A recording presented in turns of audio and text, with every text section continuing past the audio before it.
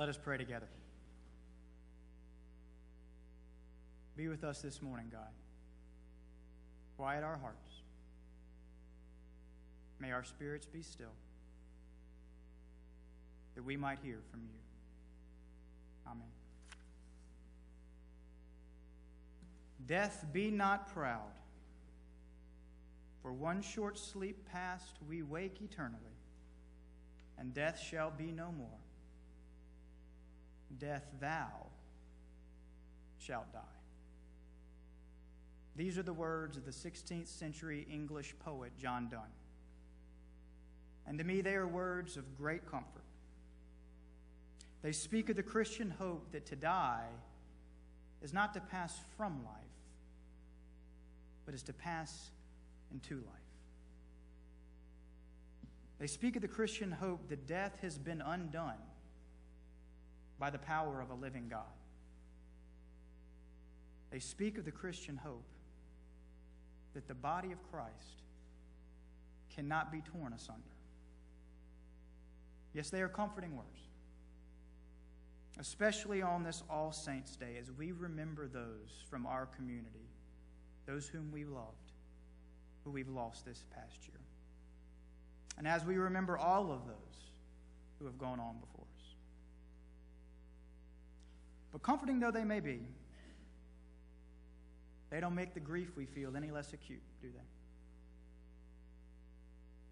And they don't make that sad longing we feel any less bittersweet, do they? This is why, on this day, on All Saints' Day, we as a church community name that sadness. This is why on this day we acknowledge and we validate and we honor that bittersweet longing. That is why on this day, on All Saints' Day, we remember the loved ones we've lost. I want us to talk this morning about that word, remember. We use it a lot.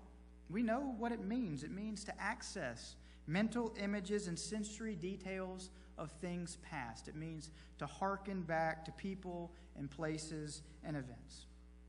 And thus, in this context, when we say we will remember our loved ones, we mean we will think of them, visualize them, talk about them, honor them.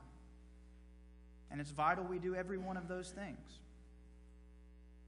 But let me submit to you what else remember ought to mean when we speak of the loved ones whom we have lost.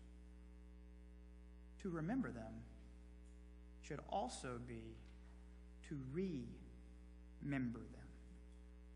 Re-member. Remember. Because let's face it, death feels like a dismemberment. When someone we love dies, does it not feel as if we have lost a crucial part of ourselves? As if something that constituted our very essence, as if something that made me, me, and you, and us, us. Does it not feel upon their passing as if something vital to our being has been severed from us? It does, right? And here's why. Because it has. According to the Christian story, as the body of Christ, we are, each of us, members of the same body. And thus, in death, we lose a member. We are dismembered. But the Christian story tells us that death does not have the final say.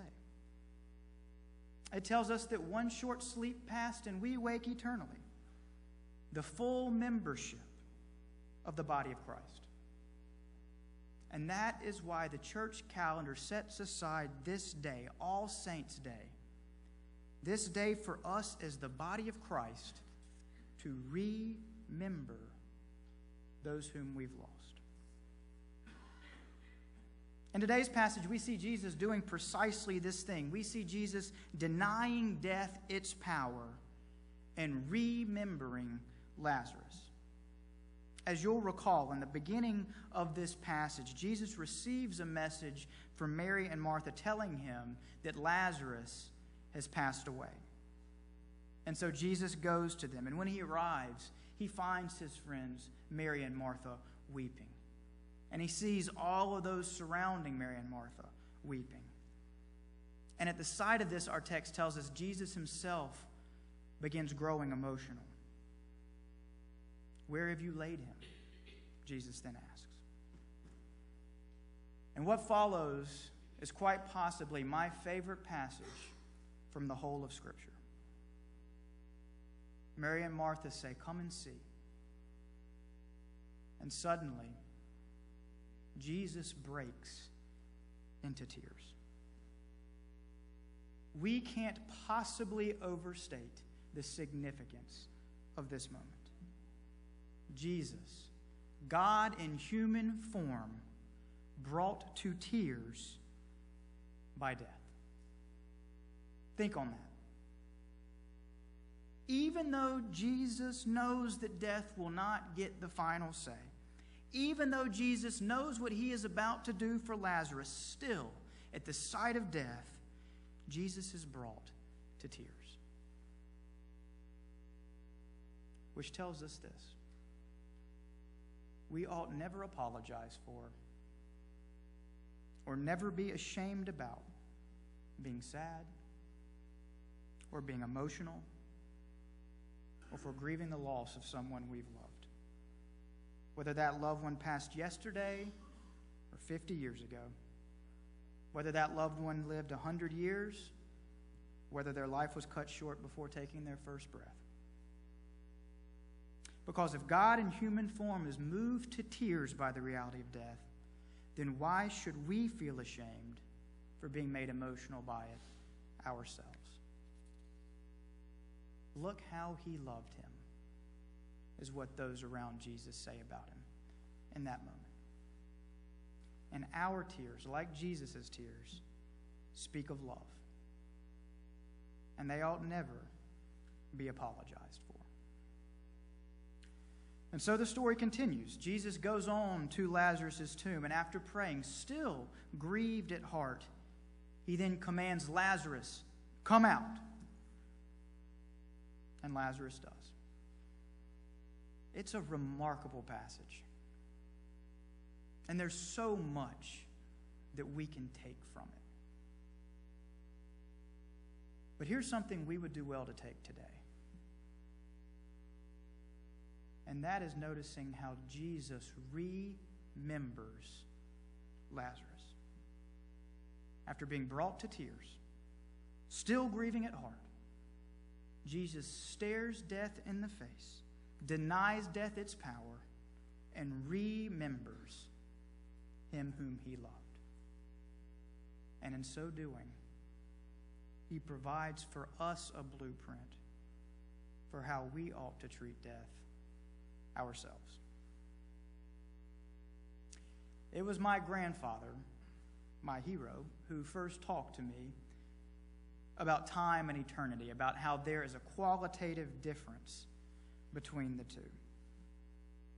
I was a boy then, and I'd not yet read as widely on the topic as I have today. It's complex stuff.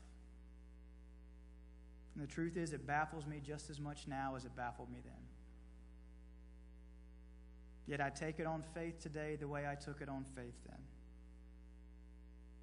That somehow God's realm is different from ours. That somehow eternity is not constituted by linear time. That somehow all our earthly concepts of time are undone by death. That somehow, as John Donne says, one short sleep passed, and we wake eternally. The band Mumford & Sons has this wonderful song called "Learn Me Right."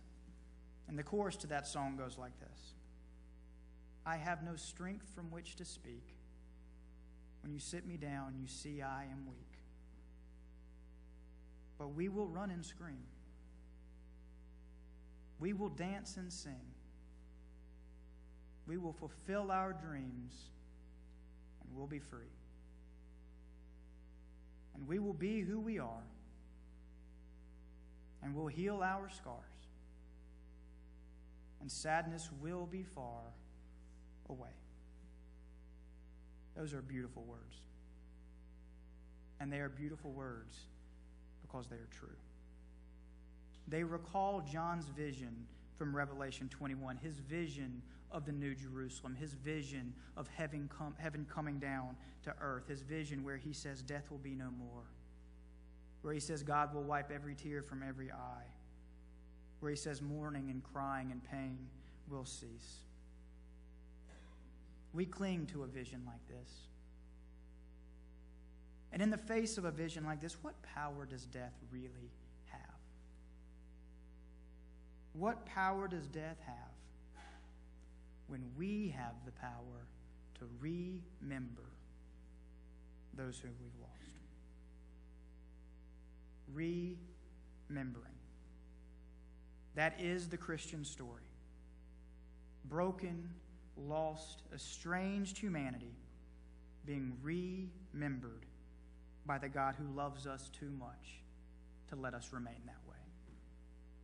The God who loves us so much that he became human and shed tears at the very sight of death.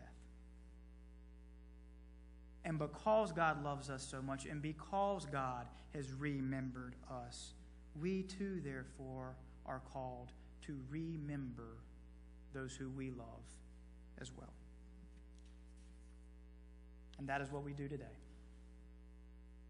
On this day, we remember all of those from our community who went on before us this year, just as we remember all of those who have gone on before us. Look around. We are part of a great cloud of witnesses, a long train that stretches all the way from Mary and Martha and Lazarus to each of these individuals right here for whom we will light candles today. Today we remember them all. For we know that one short sleep passed, and we wake eternally, the full membership of the body of Christ. For we know that death does not have ultimate power. For we know that death does not get the final say. For we know that death cannot take from us those whom we love. So today we remember that death dare not be proud.